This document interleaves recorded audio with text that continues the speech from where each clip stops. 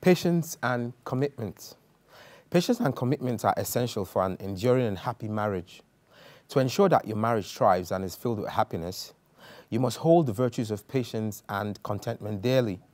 Don't forget that marriage is an institution that needs to be guarded against failure of any kind. Though it is ideally a wholesome institution, it can take whatever outlook that you desire, whether pleasant or terrible. Remember, as you make your bed, so will you lie on it. Marriage can be likened to a home, and every home needs a fence for security purposes. Patience and commitment are the blocks by which we build our fence in marriage. A very good morning to my viewers all across the world.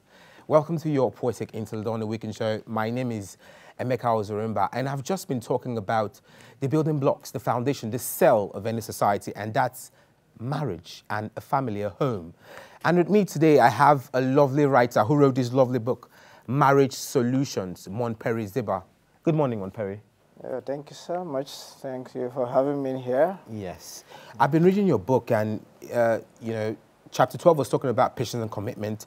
I want to ask you, what inspired you to write this lovely book? Well, actually, what happened when I grew, I found out that life is very important. You can't play with life. So marriage is just like it brings up life. So when you don't take care of life, in fact, you find out you lose your life. So for the thing to inspire me is, when you want to keep life going and goodly, you have to talk about marriage, and that's bring peace. And when there's peace at home, anywhere, in fact, it can lead you to heaven. Thank you very much. Okay, because I could tell broken homes lead to broken societies. Yes, and as we can see in Nigeria, the home, the cell, needs to be approached with maximum and maximum effect so that we can see better changes in our society. I also want to ask you, in your book, you talk about the effectiveness of good communication in marriage, because, communication is very important. So what more can you tell us about the effectiveness of good communication? Well, when you are married, when the couple is married, the communications bring the couple together and they live along to trust each other. By the time you're able to tell your couple, your colleague, that this is what I want to do, can we talk together? When you talk together and plan together and do things together, it is better. You find that you live long and you appreciate each other, and nobody will ever come to you in between you. When nobody never come in between you, you find out that the marriage whole fames, and that is the meaning of communication. Without communication, you don't expect anything to go in the right way in every aspect of life. So marriage is one of the best things that communication has to be involved. Okay, you also talk about, in chapter 1, marriage being a tragic comedy. So I really want to understand that, because the word come from an enjambment of two words, tragic and comedy. So why do you think marriage is a tragic comedy? Well, when you say tragic is a bad thing that can happen to human.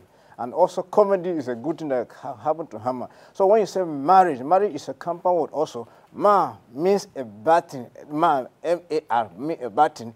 While rage means a good thing. So when I say marriage is tragic comedy, there are goodness in marriage and there's badness in marriage. There's nothing you can do. When you say there are goodness and badness in marriage, in life entirely, you can never succeed without going to badness or goodness. So in life, you must experience goodness and badness for the life to go on. If not, life will not go on. God himself has said, I'm God and there's none like me. I make evil and I make good. If God has mentioned that, then we cannot live without battles and go. So when it happened to us, we should be prepared and we will conquer everything about life. Okay, that's very nice. It reminds me of your other book, Supremacy, because now you're talking about duality. Yes. And your book, Supremacy, talks about duality. So can I ask you about the tenets of a good marriage foundation?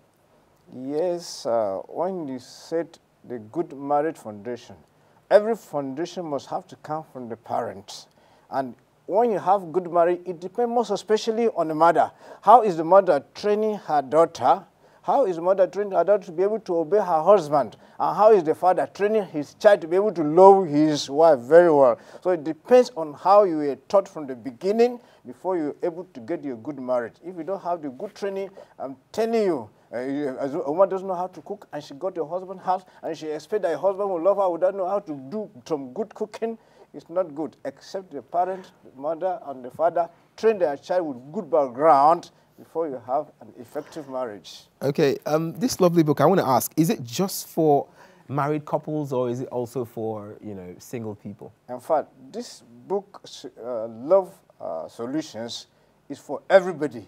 In fact, when you are going into marriage training, you're supposed to take this book to train you on how you handle your wife, how you handle your couple. For people that are already in marriage, it will continue to teach you how to continue to control your marriage and to have good communication, you have good peace, you have the way to train your wife with every kind of loving, because all are stated in this book. The moment one is getting married, one is supposed to have this book to let your family be able to stand firm. And, of course, you get it right. Okay, sorry, my last question now. Can you just tell us where we can get your book? In case Nigerians want to read your book, where could they get your book? Well, it's not Nigerian, it's for the whole world, not only the whole world as well, it's for the whole universe. Yeah, the world. You can get this book in Amazon, it is there in Amazon, you can read it cheaply, or if you want to really get it, you can also go to Google. When you type my name, Monpery, Zhiba on Google, it will bring out even the 2 books for you, both Supremacy and the Marriage Solutions. And you're also in the AMAC office here in AMAC, you can get to the office and book for your copy, and it should be provided for you. Okay, thank you so much for coming on the program, Mr. Monpery Zhiba. I do appreciate your voice. Lovely Nigerians, lovely viewers all across the world. We've just been reviewing this lovely book, Marriage Solutions, and it has a whole array of how you can make your marriage come to terms with reality. My viewers all across the world, I hope you've enjoyed watching your Poetic Interlude on The Weekend Show. We have the entertainment segment coming up next for you on The Weekend Show.